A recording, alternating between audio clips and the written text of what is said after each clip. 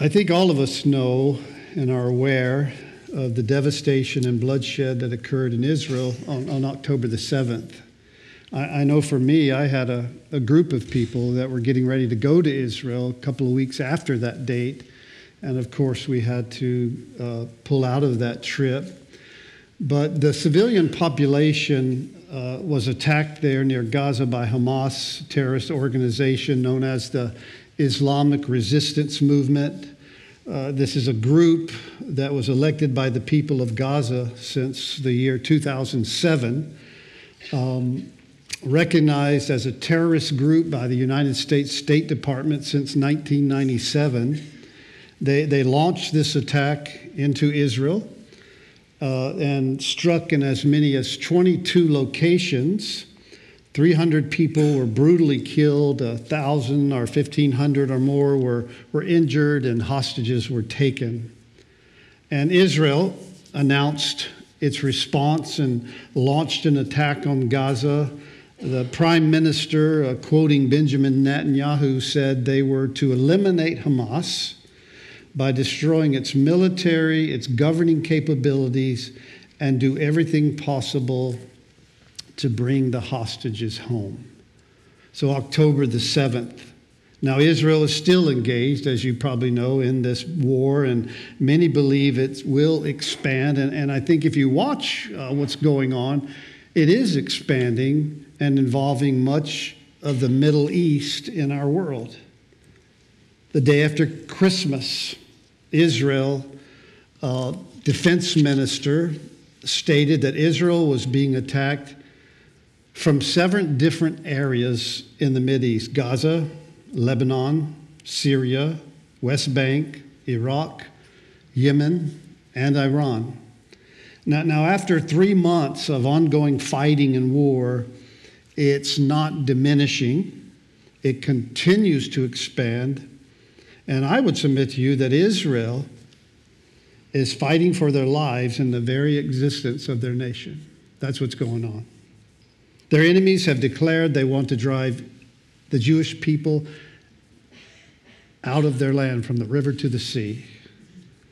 So today I just want to take a look at Ezekiel 38 and a brief look at 39, where God describes this condition of the world that scriptures describe as the last days or the latter days.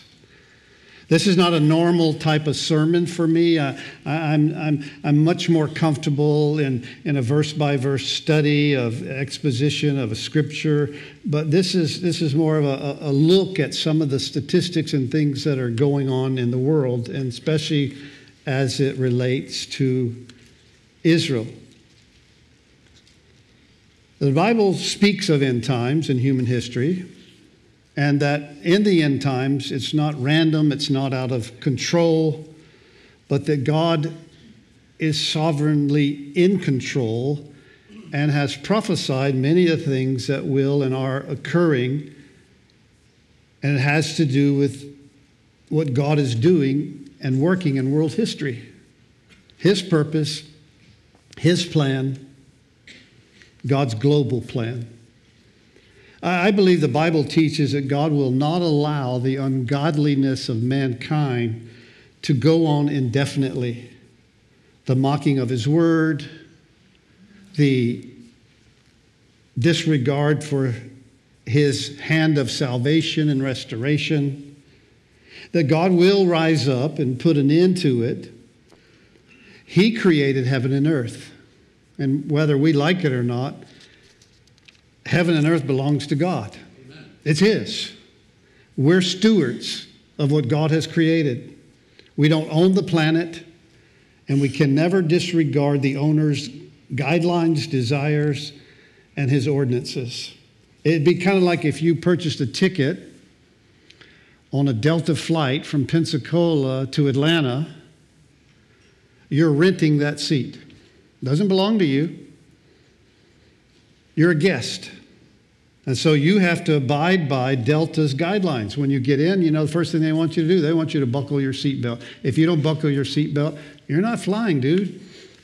And your seat has to be upright for takeoff and landing. You don't light up a cigar and you don't bring a shotgun on board. right? You're in Delta seat.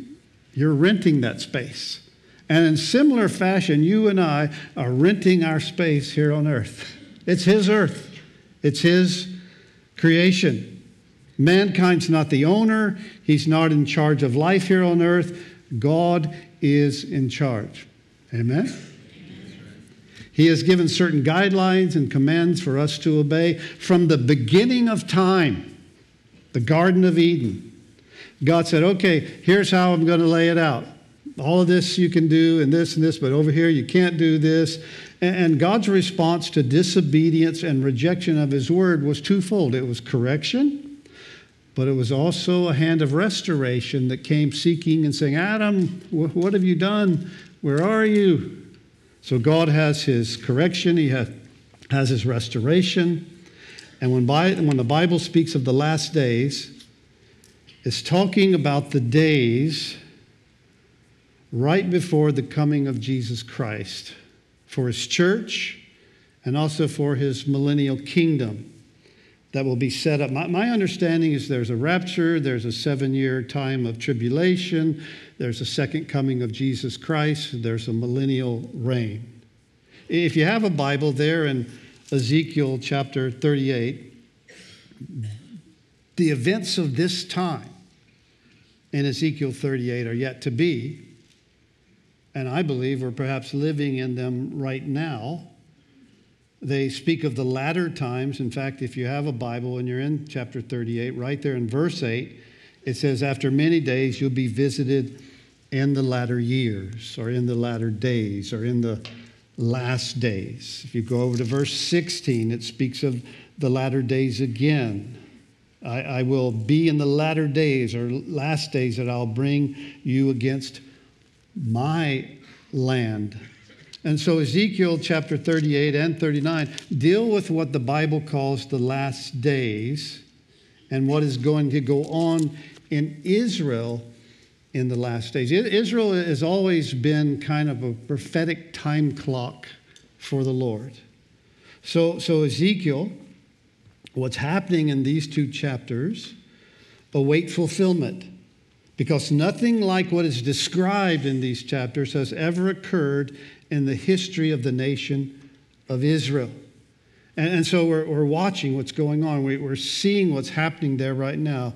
In the parable of the 10 virgins in Matthew chapter 25, Jesus said, watch therefore, for you know neither the day nor the hour in which the Son of Man is coming. Now let me just ask a question. How many of you believe that Jesus Christ is coming back one day? Anybody? Okay.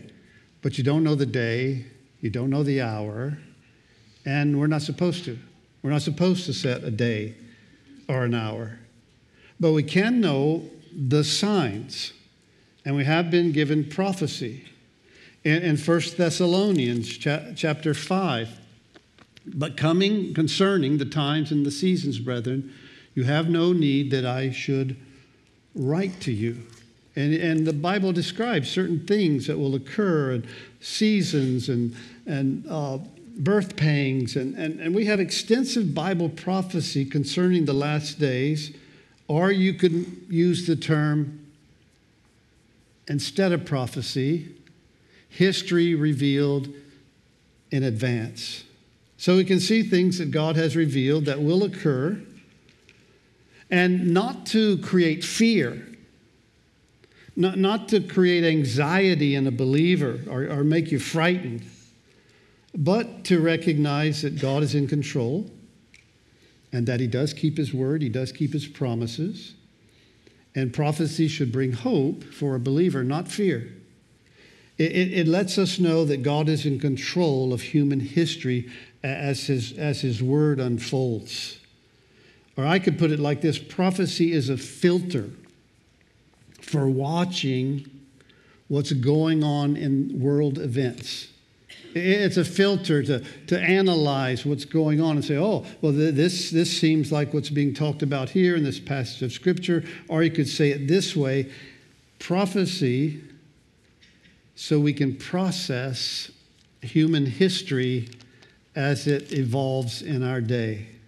As we look into the book of Ezekiel, the historical context is pretty important. It was inspired by the Holy Spirit, as Ezekiel wrote 2,600 years ago, after the southern kingdom had been defeated by Babylon and the northern kingdom by the Assyrians. Israel had been split in two. And as a nation, after Babylon and Assyria came in, Israel ceased to exist. They were without a land, they were without a home, and God had allowed Israel to be taken into captivity because of their rebellion and because of their idolatry. And they had been given many warnings, many exhortations. And then in Ezekiel 36 and 37, prior to our chapters today, Ezekiel prophesied that one day they would come back into the land. That there would be a nation once again, not a divided nation, not a southern and a northern kingdom, but one nation united as one. And so, 2,600 years later, after Ezekiel's prophecy, one of the greatest miracles of history occurred based on prophecy. May 14th, 1948, Israel became a nation again in human history. And this blew a lot of theologians' mind, because a lot of people had replaced all the promises and prophecy about Israel with the church, a theology called replacement theology. And suddenly in 1948, Israel's back in its land. Israel's a nation again, after thousands and thousands of years. And it's an amazing, miraculous fulfillment of prophecy that Israel exists today. There's never in the history of mankind been a nation that had been dispersed for over 2,000 years that maintained their own identity, their own language, their own customs, their own religion, and came back to their own land. This has never happened with any other people in the entire world, but it was prophesied in the book of Ezekiel. So it's an amazing, miraculous fulfillment of prophecy that Israel exists today. I remember talking to a friend of mine once. He had kind of stepped away from his church experience, stepped away from the Lord and the Scripture, and we were talking. He goes, yeah, I just don't know if I believe the Bible anymore. I go, really? Well, what do you believe? Well, I just believe in the goodness and the heart of man. And I go, where is that? I said, well, then what do you do about the prophecy of Israel coming back into their own land after being scattered for 2,000 or more years and being reestablished as a nation? What do you do with that? Because it's prophesied in Scripture. And he looked at me, dumbfounded kind of. He goes, oh, yeah, I forgot about that. You forgot about that. Let's not forget about that. That's a miraculous thing that God has done. From chapter 40 to the end in Ezekiel, you have Israel's description following the second coming of Christ and setting up his millennial reign. Chapter 38 and 39 describe a military attack that will come against Israel to destroy Israel. And this invasion occurs sometime when Israel had become a nation again, which is now. And the time before us of what's going to happen in Ezekiel chapter 38 and 39 can be the time we live in right now. In fact, I believe the puzzle pieces have come together in a way that they've never been before, that are mind-blowing to me. And it's an interesting time. Look at chapter 38 of Ezekiel. The word of the Lord, verse 1, came to me saying, Son of man, set your face against Gog. Gog is a proper name of a leader, a title like president or prime minister or pharaoh or shah. Set your face against this leader, the land of Magog. The ancient name a land which today I believe, and we'll get into this in a few minutes, is possibly the nation Russia. And I say, thus says the Lord God, Son of man, set your face against Gog, this leader, the land of Magog, the prince of Rosh, Meshech, and Tubal, and prophesy.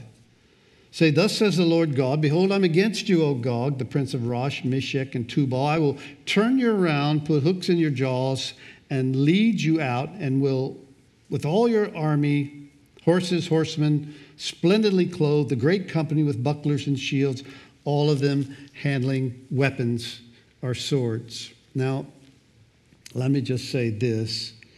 Ezekiel doesn't describe modern day weaponry. He describes what he would know of in his day and his time. So a leader of a nation, ancient name, place called Magog, a land that I believe is the nation of Russia. You say, why do you believe that? Well, if you look at chapter 38 and go to verse 15, he tells where Magog will come from. You will come from your place out of the far north. You and many peoples with you, all of them, horses and great company, a mighty army. And in chapter 39, verse 2, I will turn you around and lead you on, bring you up from the far north and bring you against the mountains of Israel. The Hebrew word here for far north means extreme north. And if you pull out an atlas or you pull out a globe and you look at Israel and you go as far north as you can, this giant nation exists there called what? Russia. That's what's there. And it describes him as having, in verse 4, chapter 38, a great company, a splendid military, a giant power. Russia has a long time history, if you don't know this, of anti-Semitism against Israel. Even far back as 1727, Catherine I expelled all the Jews from Russia. And on anti-Semitism has been against the Jews in Russia ever since then. In 1927, they were exiled. In 36 and 38, Stalin, in what's known as the Great Purge, tried and murdered thousands and exiled all these Jews out of Russia. There's just this amazing long history of Russia arming Israel's enemies. In 1948, when they were attacked, immediately after they became a nation, they were a part of that in 1967. And then in 1973, armed by Russia, Syria, Jordan, Egypt came against Israel and miraculously were defeated. Russia's been on the wrong side of Israel for years and years and years. And this Ezekiel war, well, it could be that God himself gives a payback where God said, to Abraham, I will bless those who bless Israel and I will curse those who curse. Some say, well, no, John, this northern enemy is not Russia, it's Turkey. No one knows for sure. Now, if it is Turkey, then the enemies that are mentioned in 38 and 39 would all be exclusively Islamic. And that's an obvious issue against Israel. You say, well, what is it, John? Is it Israel? I mean, is it Russia or is it Turkey? I'm not sure, but if it's Russia, the purpose, the motivation is not religion, as it would be for Turkey. Russia, Gog, this leader of Magog, comes, it says in verse 12 of chapter 38, gathered against from the nations who have acquired livestock and goods to dwell in the midst of the land, that they're there to take plunder, to take booty, to stretch out a hand against the waste places that are inhabited. They come for the resources, for the oil, for the natural gas, for the minerals perhaps in the Dead Sea. And Turkey also has a strong military power, if it would be them. They're the 11th ranked world power. 750,000 soldiers and weapons. But I believe in chapter 38, verse 6, it says, Gomer and all its troops, the house of Togarmah, from the far north and all its troops, many people are with you. So you've got the far north and Togarmah has been defined over and over again as the area of Turkey. So it's perhaps Russia and Turkey and other nations involved. Look at verse 3 again of chapter 38 of Ezekiel. And say, thus says the Lord God, behold, I'm against you, O Gog, the prince of Rosh, Meshech, Tubal. I will turn you around and put hooks into your jaws, lead you out with all your army, horses, horsemen, and all splendidly clothed, a great company, a huge, huge confederacy of military coming against Israel with allies. It tells us there in verse 5, Persia, Ethiopia, Libya are with them, all of them with shield and helmet. Gomer, all its troops, the house of Togarmah, as far north, and all its troops, many people are with you. Persia, which is obviously well known as Iran, ancient name,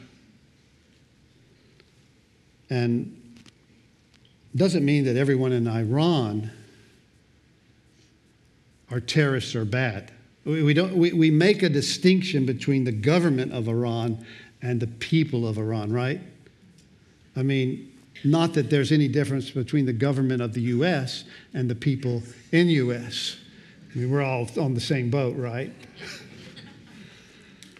But as you listen to the news about Iran and their goal, their desire to develop nuclear power, and also known as the top terrorist nation in the world, Iran is, Ezekiel says, and I want you to listen to this part, I'll put a hook in your mouth, Magog, your jaw, and draw you down. The Lord is involved in drawing this far north nation into this conflict. Russia, perhaps, Magog. Not looking for war, but drawn into it by some incident. And Russia has strong ties with Islamic nations, very supportive of them. And the possible scenario that I see that makes sense is this. The current relationship that has formed economically and militarily with Russia and Iran, the event could be something like this.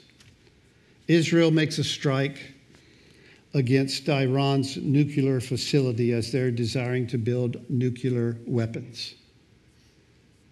And they make this strike. Israel knows that Iran has constantly declared that Israel should be wiped from the face of the earth. You guys know that, right? Iran's been saying that forever.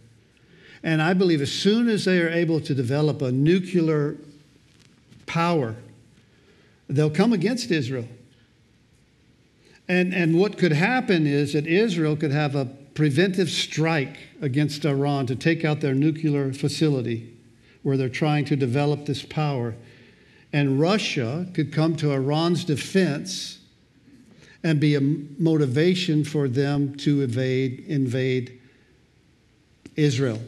Israel has been now speaking very openly over and over again about never allowing Iran to develop nuclear wars because they've said over and over again Israel needs to be wiped off the face of the earth. And this rhetoric, you've probably heard, I certainly have, that Israel and the war against Israel, even what has happened, and this is a major issue that's going on right now, that the only way that it'll cease, and this is coming from Israel, is by taking off the head of the snake, which Israel describes as Iran.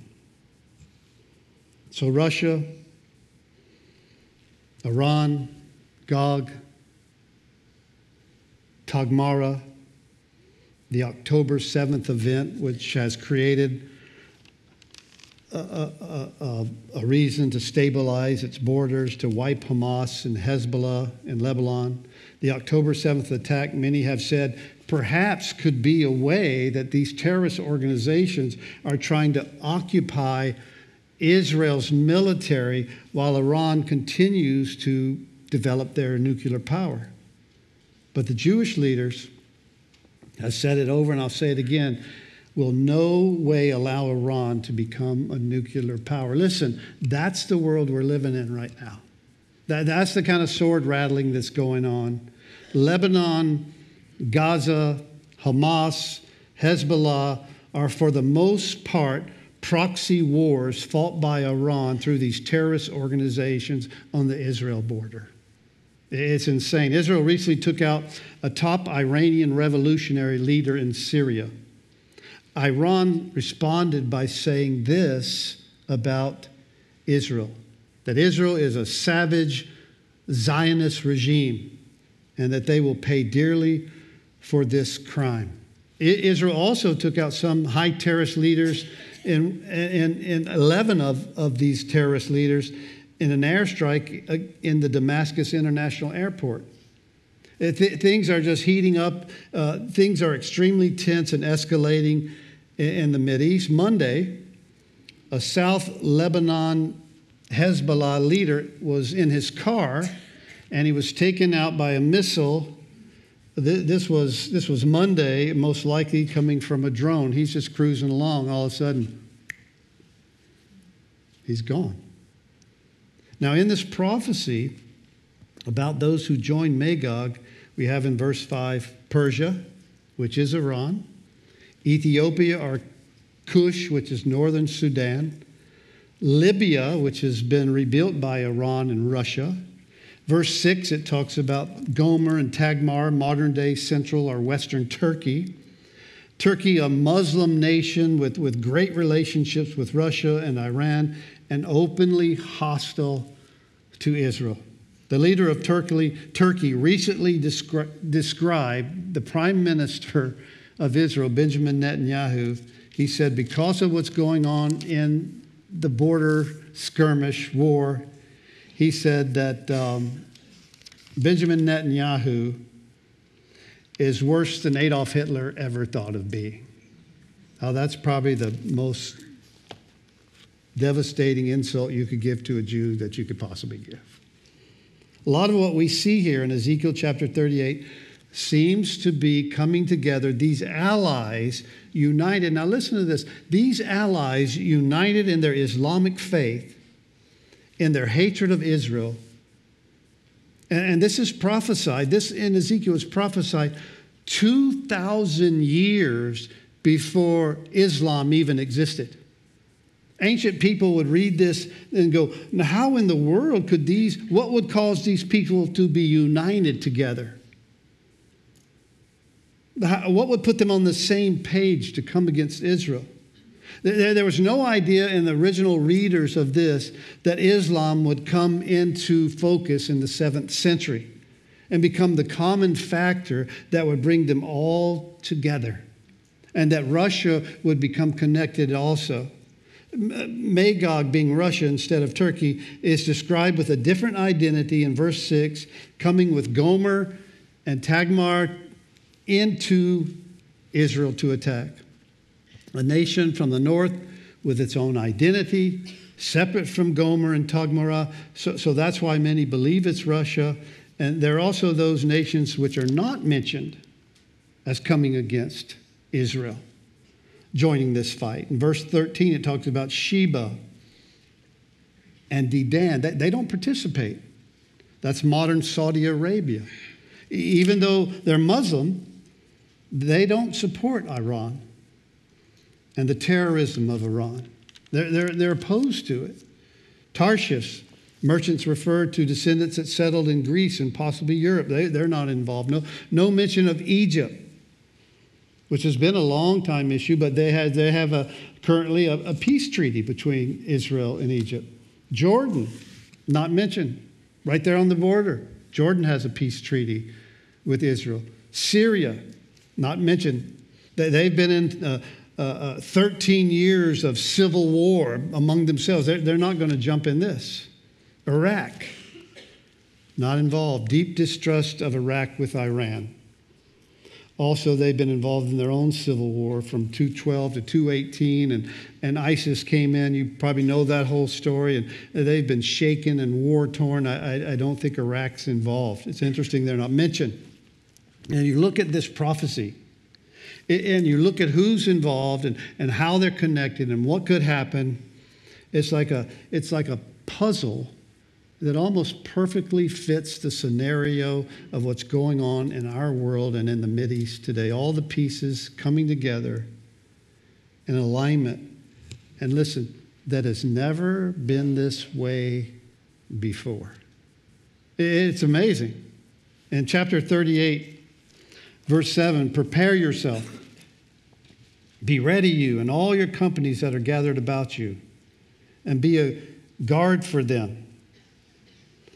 After many days you'll be visited. In the latter days you will come into the land that those brought back from the sword and gathered from many people on the mountains of Israel, which had long been desolate.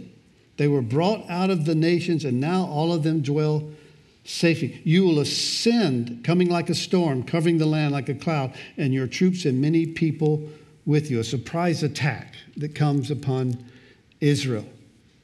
And it tells us the reason: to take plunder, verse 12, to take booty, to stretch out your hand against the waste places.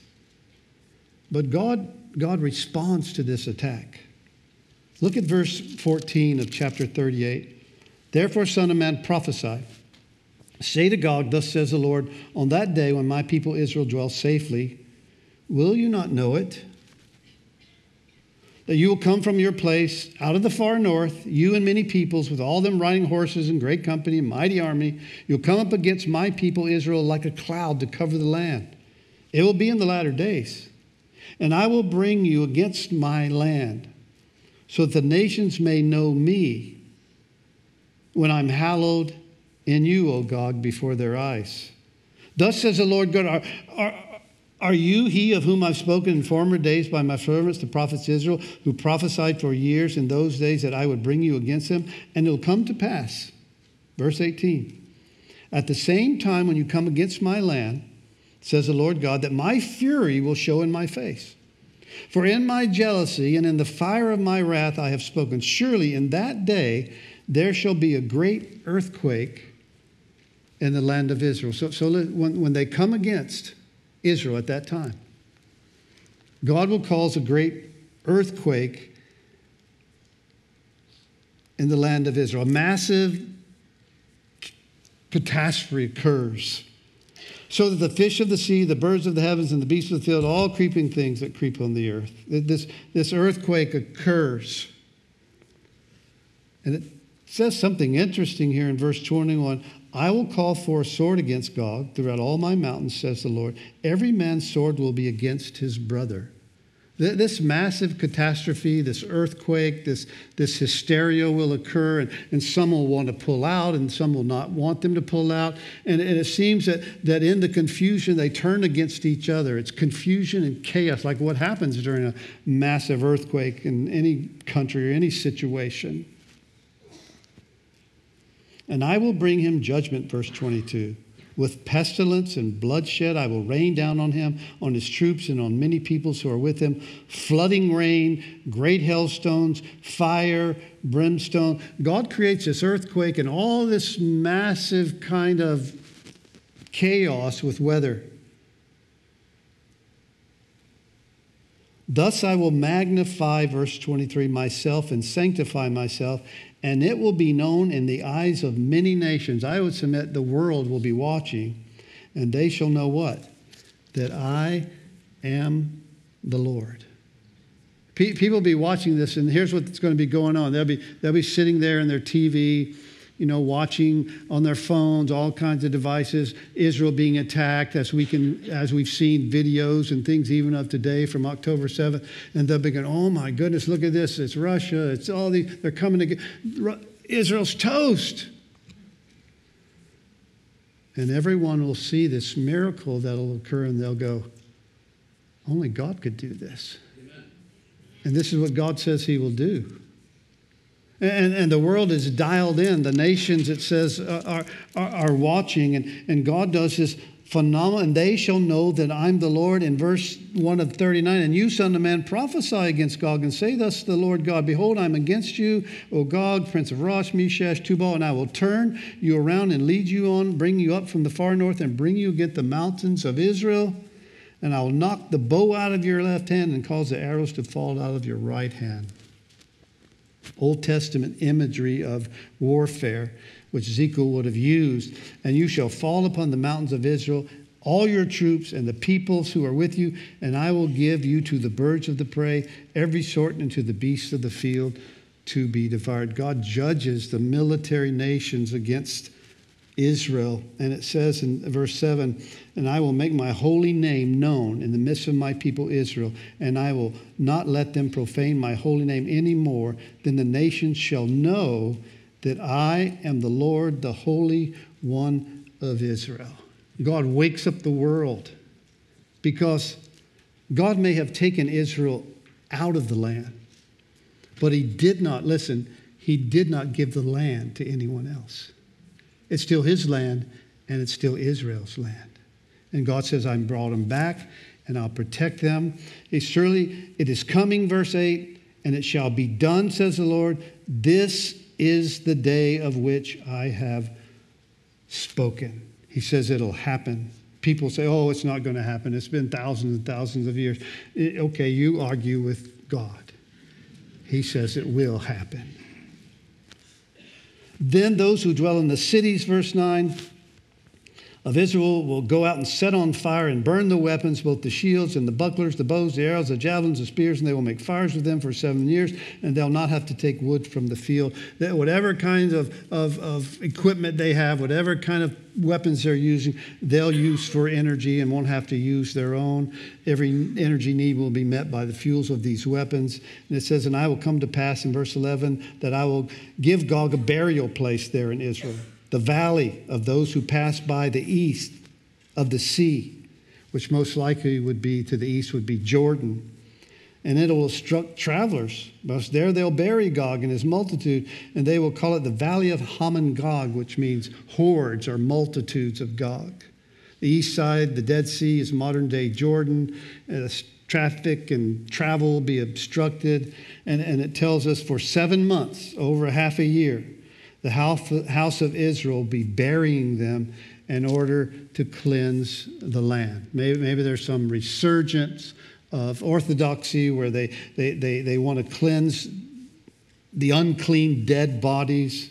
Indeed, all the people of the land will be burying them. They will gain renown for it on that day, that I am glorified. Verse 13 says the Lord, that they will set apart men regularly employed with the help of a search party to pass through the land, verse 14, and bury those bodies remaining on the ground in order to cleanse it, to get rid of the unclean. And at the end of 7 months, they will make a final search. And the search party, verse 15, will pass through the land.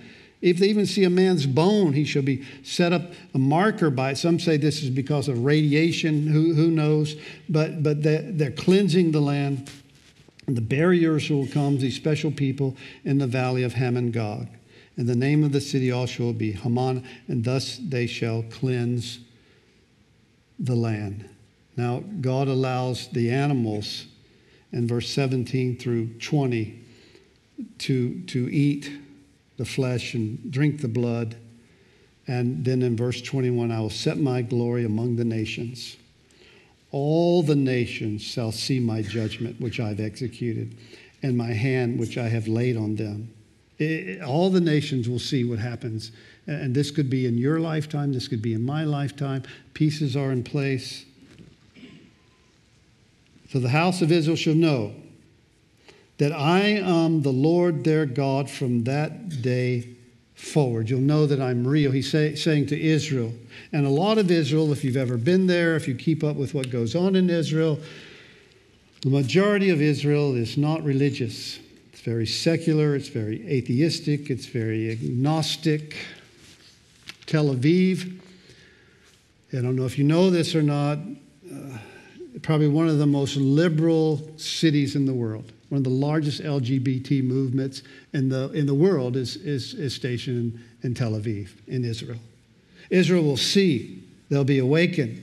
scattered for over 2,000 years, now back in their land. These pieces that are falling into place right now with all these different nations, perhaps Russia and Iran comes against them. And it tells us here in verse 23, the Gentiles shall know that the house of Israel went into captivity for their iniquity because they were unfaithful to me. I hid my face from them. I gave them into the hand of the enemies, and they fell by the sword. And this happened, as I mentioned earlier, over 2,000 years they were scattered.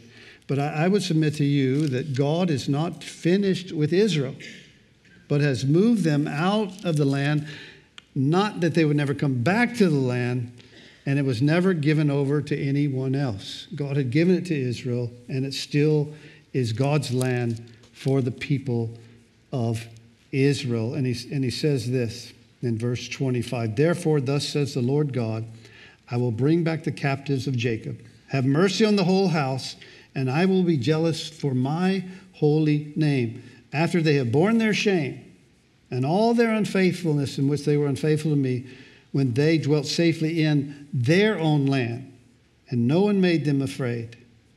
Just because I dealt with them, he still calls it their own land. And I believe this, and I think we can take this to the bank. No one is going to drive the Jewish people out of their land again. Amen. The slogan, from river to the sea, not going to happen. They're backed by God's sovereign will and power since May 14th, 1948, and I believe they're there till Jesus comes again. Amen. Verse 27, when I have brought them back from the peoples and gathered them back out of their enemies' lands, and I'm hallowed in them in the sight of many nations, then they shall know that I am the Lord their God, who sent them into captivity among the nations, but also brought them back to the land and left none of them captive any longer. I will not hide my face from them anymore, for I shall have poured out my spirit on the house of Israel. Thus says the Lord God.